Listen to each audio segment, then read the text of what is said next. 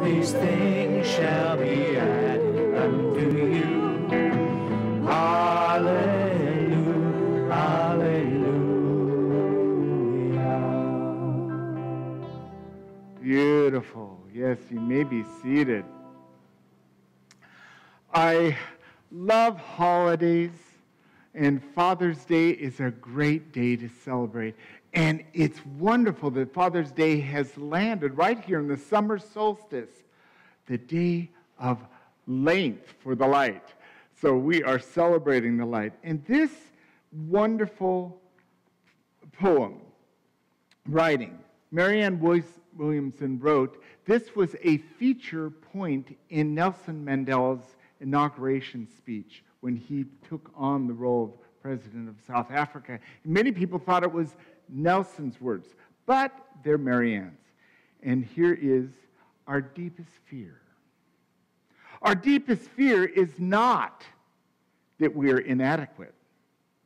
Our deepest fear is that we are powerful beyond measure. It is our light, not our darkness, that most frightens us. We ask ourselves, who am I to be brilliant, gorgeous, talented, fabulous?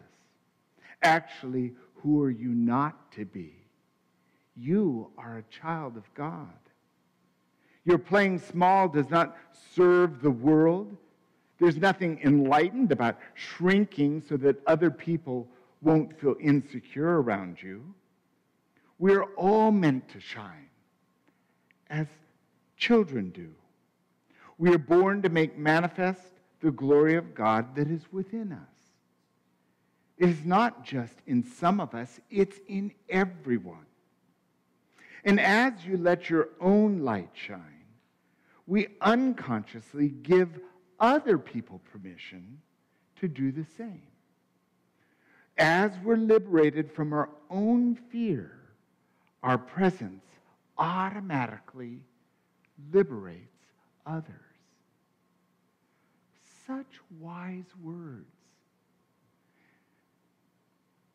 And this is, believe it or not, the calling of us in unity as we awaken on our journey to our awareness of our oneness with God. And as we've been examining the 5 unity principles over the past few weeks, that's the template. That's the process. If we activate these principles in our lives, our destination is oneness. And this last one, so the first one is God is. The second is I am. The third is think it. The fourth is pray it. And the fifth is do it. Because it's not enough to just read about it or come into an awareness of an idea. We need to activate it.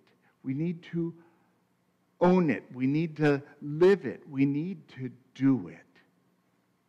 Now, unity writes about the 5th unity principle in this way: knowing and understanding the laws of life, also called truth, are not enough.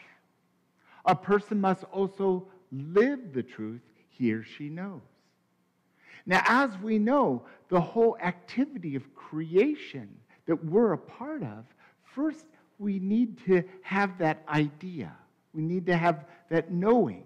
So it's important for us to know what is our truth. But it's not enough to just know it. Reading another book, taking another class, going to the Sunday service is not enough. Because it's not enough for us to align with the idea, we need to activate it. This means that we are going to be called. I really believe that when we come to know the truth, we are going to be activated and given all that we need to do what is ours to do. That might show up in the career we're doing, It might show up in the sacred surface we activate in. It might be what we just do because it's so easy for us to do. Like Ron, it's so easy for Ron to write music. To him, it's just like, just write another song. To me, if I was to write a song, I could do it, but it would probably take me a week. Because it's not what I do.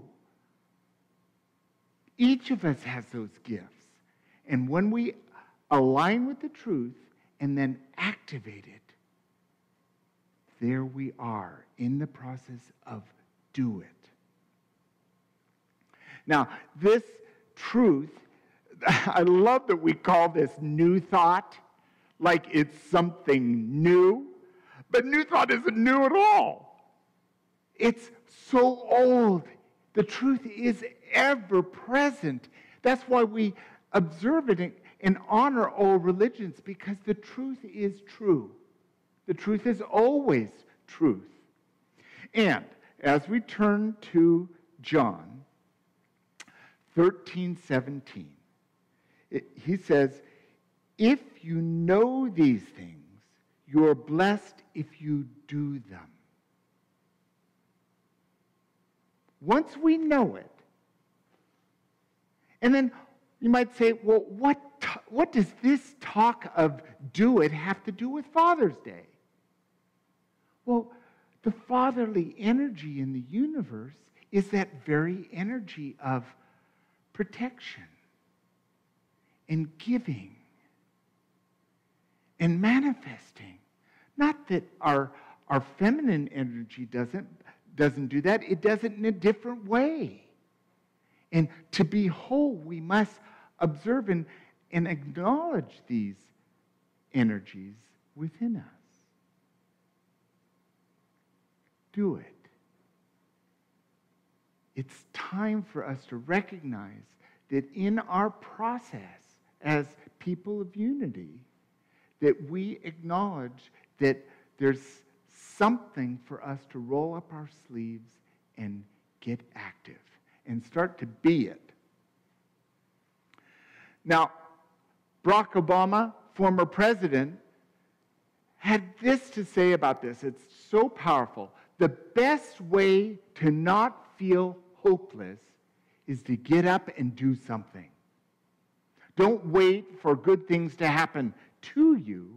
If you go out and make some good things happen, you will fill the world with hope. And you will fill yourself with hope. This is why we honor sacred service. Because it's different than just volunteering.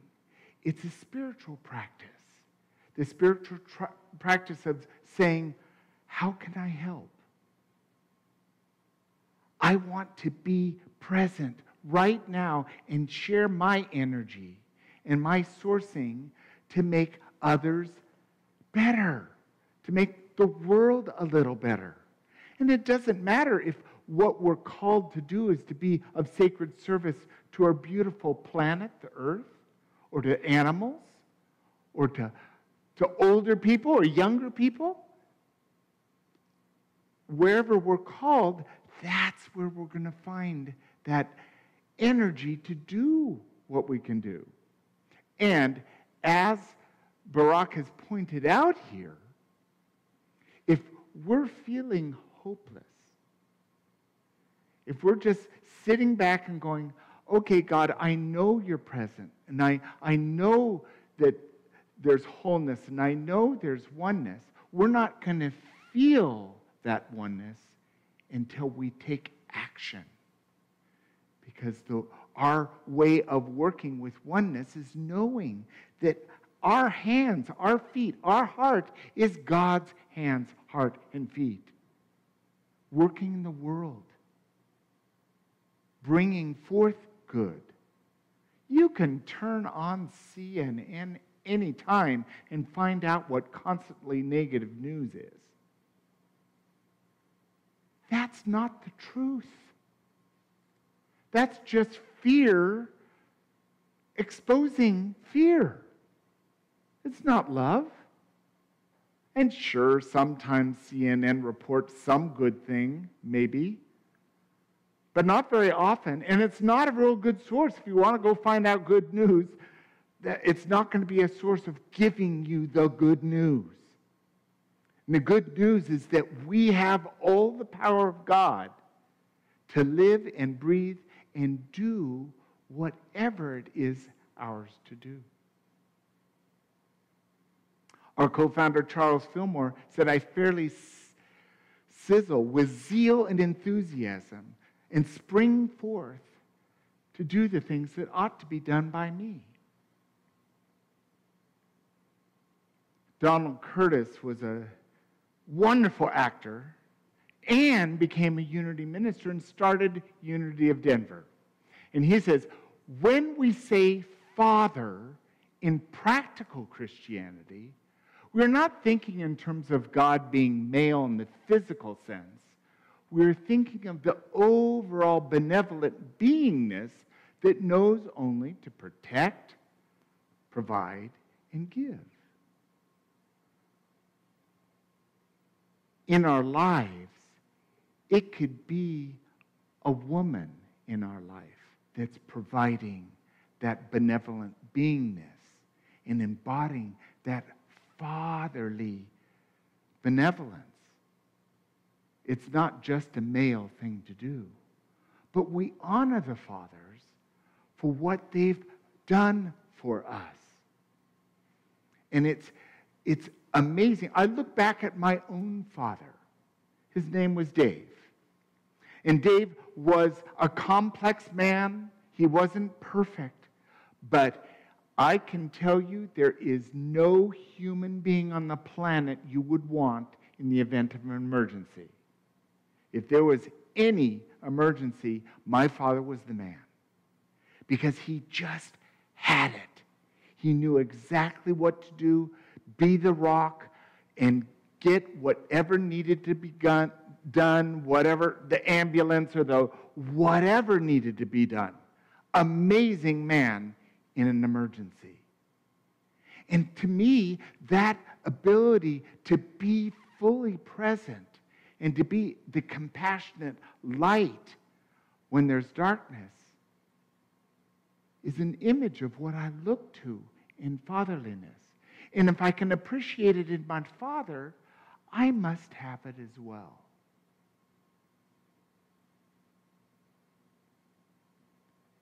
This is so important in our journey. To be grateful for those gifts that come to us through others and constantly through God. Because that gives us the fuel to do it.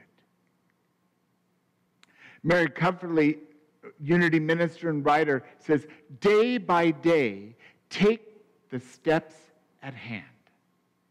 Know that with each step and each bit of guidance received, there is steady progress towards the attainment of the good you are seeking.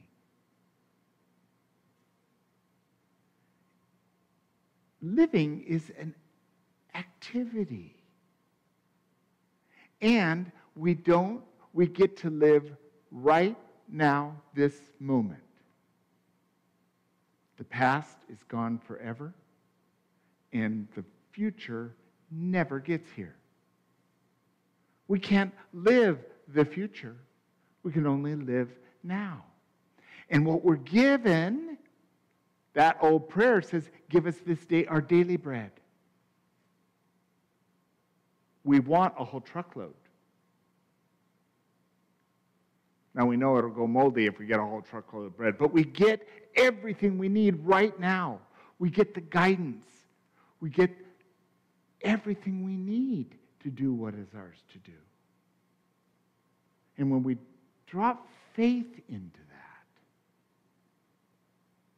then we can actively live our life as a human being, having this powerful spiritual experience, making the world a much better place right now. if we're waiting, maybe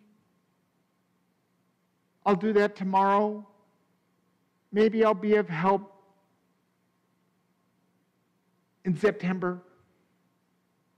You know, we've done a lot of that. I'm not exempt of that.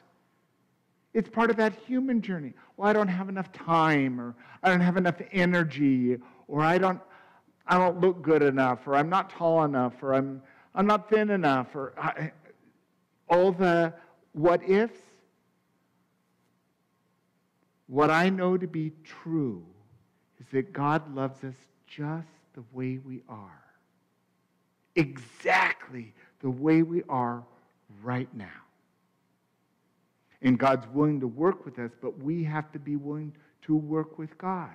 And that's why the 5 unity principles give us the template of how to do it. We recognize that there's only one presence and one power, God. Goddess, divine substance. It doesn't matter what name you give it. I am. I am one with God. I'm in the image and likeness of God. What I think, what I believe creates what I experience. So I should be aware of what it is I put my attention on. If I'm spending a day where I'm experiencing a lot of fear, what am I going to get? A lot of fear. And then praying it. We affirm and know. We practice daily to set all the things aside and come into that oneness in our own way. Last week I outlined the 5-step prayer practice that Unity teaches and invited you to try it for 21 days. If that doesn't work, there's all kinds of ways to pray. Find yours and use it. And possibly the one that has the most effect on our life is by choosing to actively doing it. Living, being what we know to be true. Unity's been great about attending to each of us individually. The wholeness of the me. Loving me, myself, and I. I think the next step of unity is stepping into our spiritual maturity. And I've talked about this before. We know the truth. We know what's true. So rather than seeking for the truth, live it. Find it, and day by day, take the steps at hand, as Mary Kupfer says. And then I bring this discussion to a close with this writing from William Arthur Ward, who brings it into a nutshell. Do more than belong. Participate. Do more than care. Help. Do more than believe, practice. Do more than be fair, be kind. Do more than forgive, forget. Do more than dream, work. When we set our vision or dream, the only way the dream is going to be manifest is if we work towards it. And that first work is that inner work. When we want that healing, or we want that prosperity, we want that relationship, we have to hold it in the vision of our heart, which in a sense is the very activity that moves the universe towards whatever our vision or dream is. And then there's some steps we can take.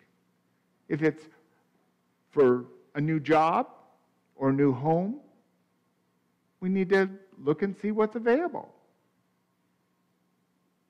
Fill out an application. Do an interview. Find a realtor. And all of that is activating the very masculine energy within us, calling on my Father and I are one.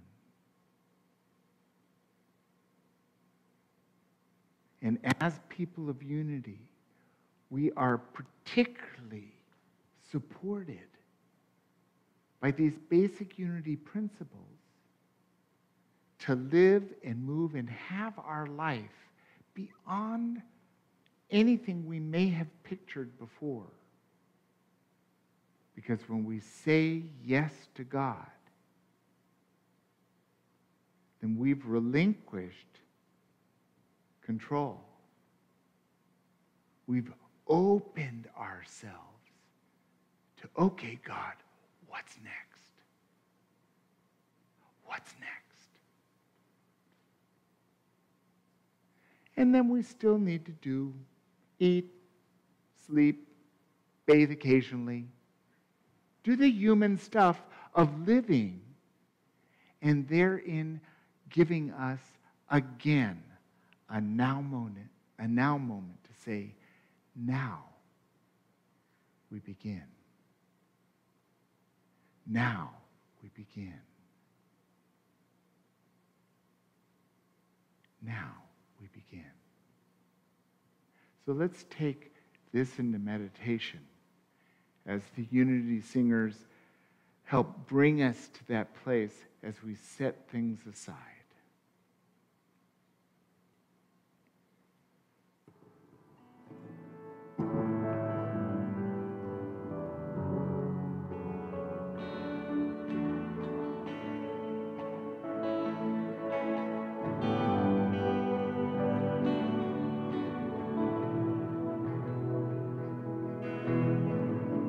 May the long time sun shine upon you. All love surround you, and the pure light within you guide your way on, guide your way on. May the long time sun shine upon you. All love surround you, and the pure light within you guide your way on, guide your way on.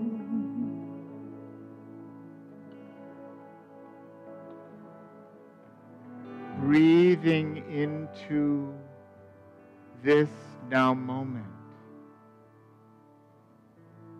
Turn to your center. And therein is home.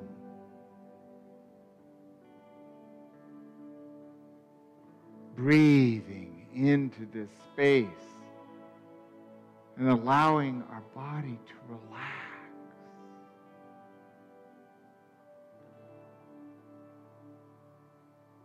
To renew. To be open and available.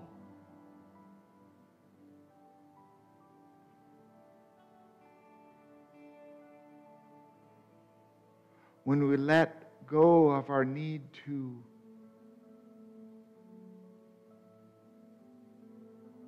guide the process.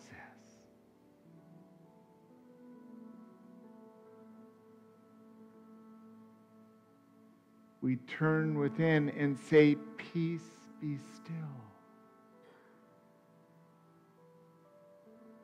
Peace, be still. Peace, be still.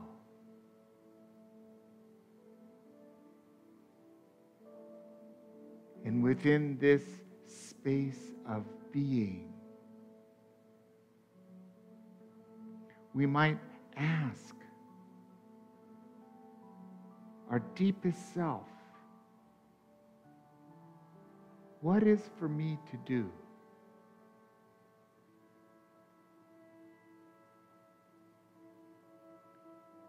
What am I to do?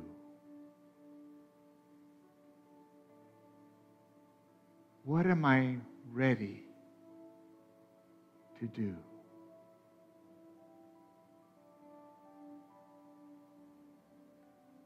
And we take this time connected with our center to listen in the silence.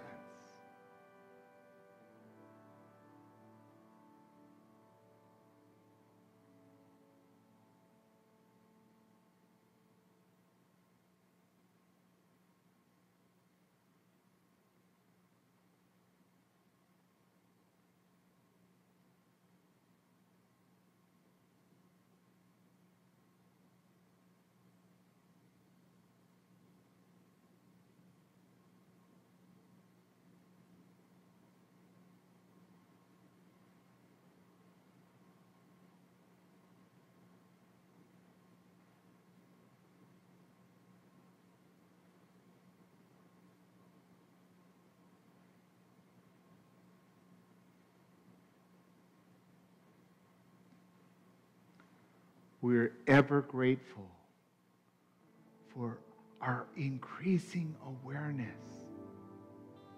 of our oneness with God and each other.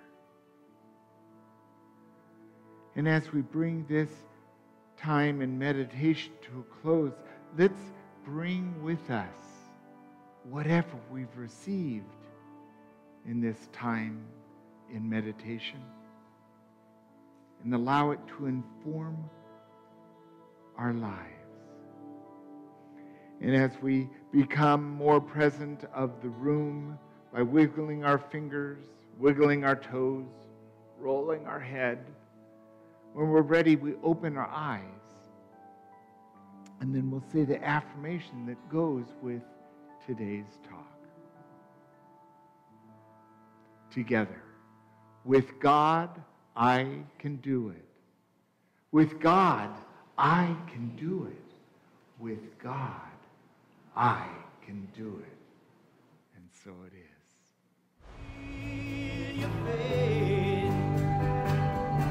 Step out on